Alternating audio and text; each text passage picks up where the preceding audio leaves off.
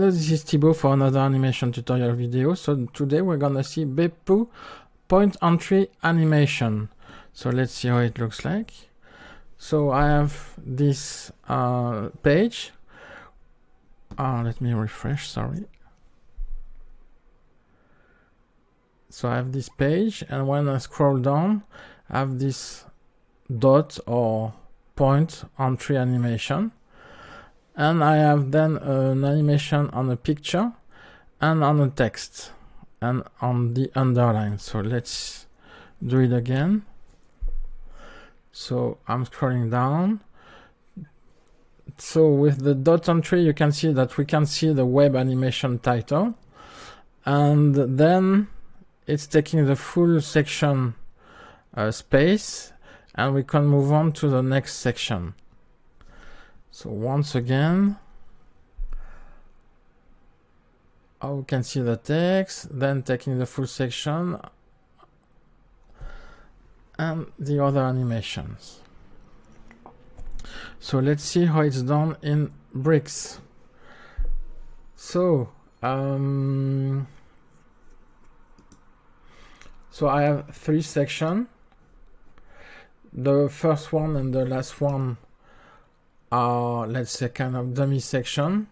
The first one is for starting to have a scrolling part to be able to scroll. Then I have my section where I have the dot or the circle, or the, not a circle, but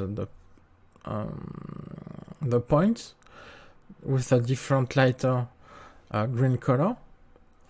Then I have my container, which contains the text part and the image one. And then I have my section with my text with the different background, the lighter green, so it can give an effect when the dot is expanding to the full section, that there is a smooth transition between the second and the third section in terms of color. So on my circle, this one is a bit not tricky, but this is where the, let's say, the difficulty comes from. You can see that I'm using Vmax. And why 283 Vmax? First, the Vmax is the for the calculation, it will take the maximum length between the viewport height and width. So if the viewport width is higher than the height, it will take 100% of the viewport width. If the height is higher than the width, so for instance on mobile portrait, then it will take into account the height and not the width. And why 283? I found on the GSAP forum that this is a kind of magic number. 283 will cover the full section. So because if you take a smaller amount, it won't cover the full section. Like if you take 260 Vmax, it should not cover everything. 283 is the minimum. I can show, but it's I can give the link, but it's on the, it's a bit hard to understand. I don't fully get it because it's mathematics. And basically I just keep the conclusion that 283 should be able to cover the full section. If you expand the dot or the point.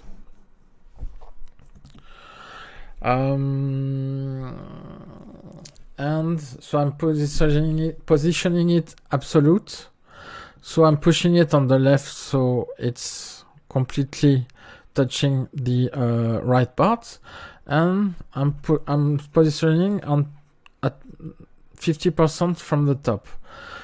Of course, I'm doing a transform to make it centered. So translate Y, because I put 50%, I need to reduce its height by 50% so it's completely centered. And you're gonna ask me why you're putting 52%. It's just because I did a clip path, and the 8, or let's say the remaining parts of this circle is only 2%. So for instance, you look on the screen, but if I do 3, you see that it's over on the right side. So to compensate, I'm going back to my transform, and I'm doing minus 53. You see that it's touching perfectly the right part. But I want 2%, so let me put back my 2%.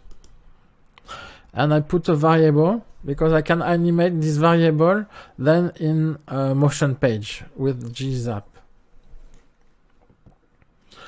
So the text, the one important thing to take into account is that the text is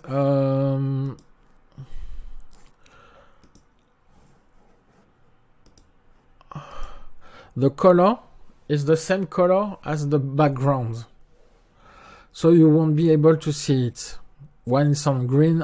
If I change the color, you can see the color, but I'm putting the same as the color background. Why? Is to make it invisible, and then with my circle, I'm using a mixed blend mode. So I'm using the lighten, so it will make the text completely, it will exclude the light and will make it completely dark. So that's giving the this impression of how can I put that? That's there is a hole. It's not a point or a dot. It's more a hole, because you can see the text behind. Maybe it's quick, but then thanks to the mixed blend mode, I was able to achieve this quite interesting effect.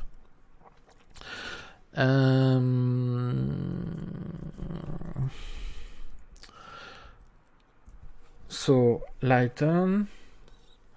So I put an underline.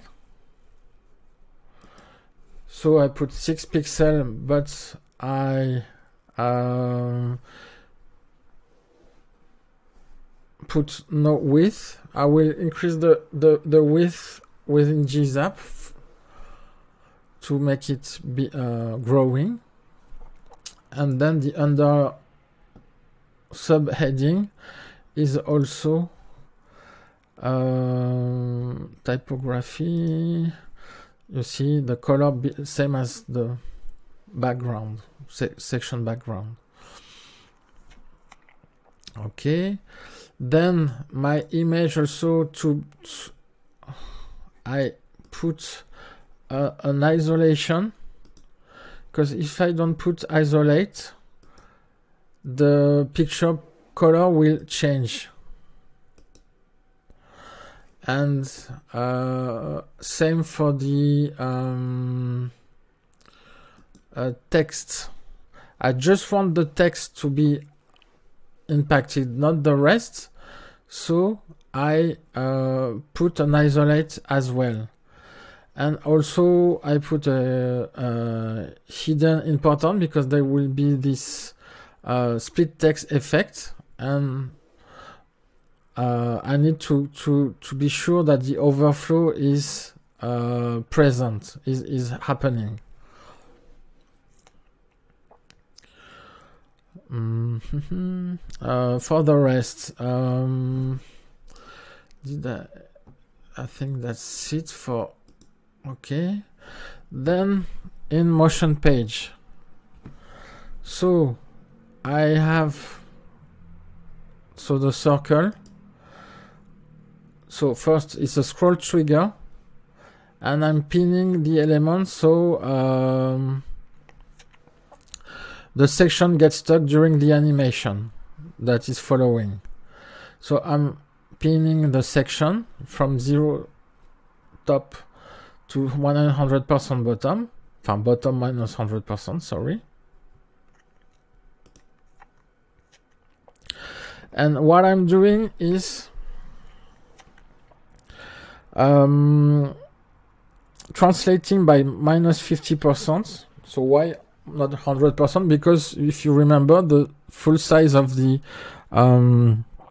dot is 283. It's not the small dot that you are seeing. So, but just doing minus 50%, it's enough to make it disappearing from the screen. So there is the entry, and then I'm putting a bounce effect.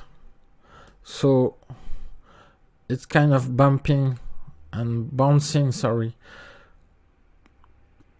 to the right part of the screen, give this effect. Then on the circle I'm animating. If you remember, I put a variable of 2%. I'm changing this 2% to 100%, so it gets back to the size of 283 Vmax. So the circle is growing, and then we can see back the title. Then I'm starting the animation on the image wrapper.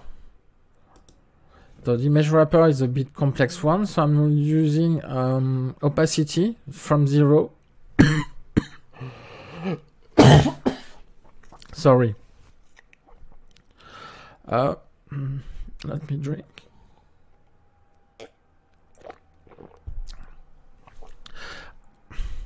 Then translate Y of 300 pixel, a scale of 0, and a rotation of 16 degrees. And also a clip path. I'm pushing the top and the left to the opposite, so it gives this kind of growing in diagonal. If you can see it, so that we can see the opacity, the scale, the rotation, and the clip path. But also I'm animating the image to scale from 1.3.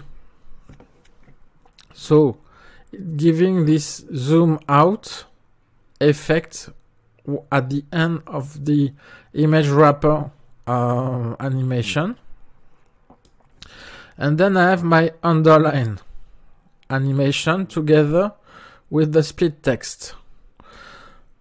Not sure why we can't see it in sorry, in Motion.page. But if we look on the front, so we can see the text, this dot is growing, there is a picture effect, the underline, and then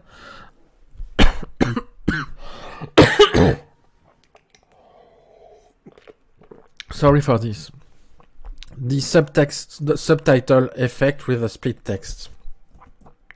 The split text is, so first the underline, I'm using a clip path.